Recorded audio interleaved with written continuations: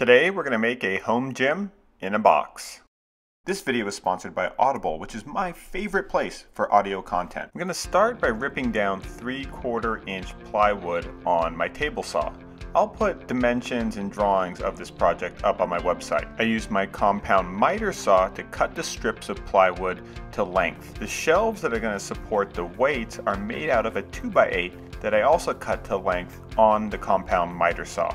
We sanded all the pieces of 2x8 with an orbital sander before assembling the rack. I'm going to pre-drill holes in the pieces of 2x8 before driving in 3.5 inch long screws to assemble the rack. I used 2 inch long finish screws to screw the plywood strips to the sides of the rack. Initially, I added these heavy-duty casters to the bottom of the rack, but later I decided they were too tall and I switched them out for some more low-profile wheels. I finished the rack with 2 coats of Minwax polyacrylic.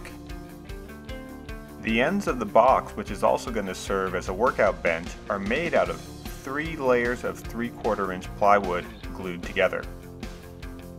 Once the glue had dried, I sanded down the edges of these end pieces.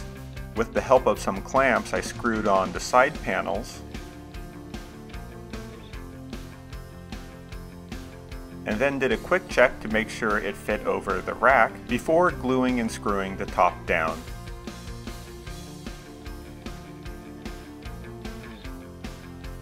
I stretched some painter's tape about 3.5 inches from the bottom of the box and then brushed on a thick coat of Flex Seal. It's like a liquid rubber and it's going to protect the base and keep it from scuffing the floor. Peeling off painter's tape to reveal a nice crisp line might be one of my favorite things to do. I'm going to use some leather and 1 inch closed cell foam that's meant for outdoor seating to make the padded top for the bench. I punched some holes with my leather hole punch, hammered in some grommets to reinforce the holes, folded the side flaps underneath the end flaps,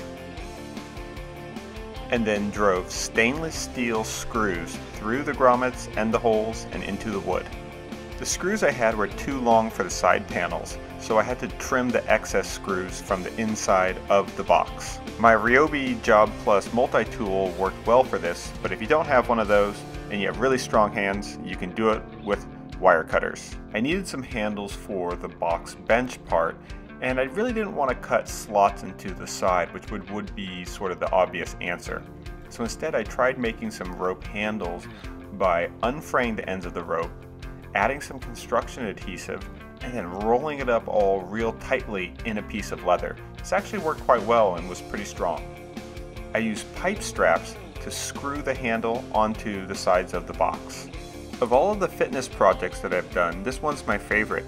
If you live in a loft like I do, everything is visible, so I still want to maintain healthy habits and have easy access to workout equipment, but I don't want it cluttering up the living space where I may end up entertaining.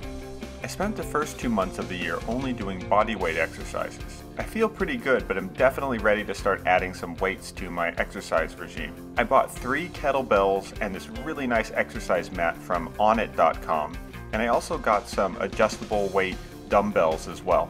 The layered aesthetic of the leather, wood, and white rubber of the box looks great in an apartment, and it hides a pretty fair amount of workout equipment.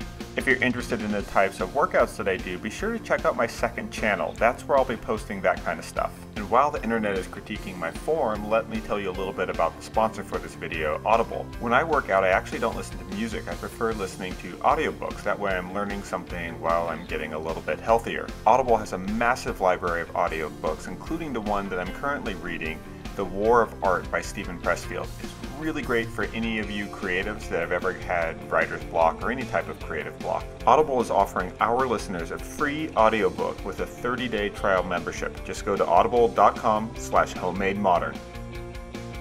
For more detailed instructions, check out my website, and if you want to see what I'm working on next, be sure to follow me on Instagram.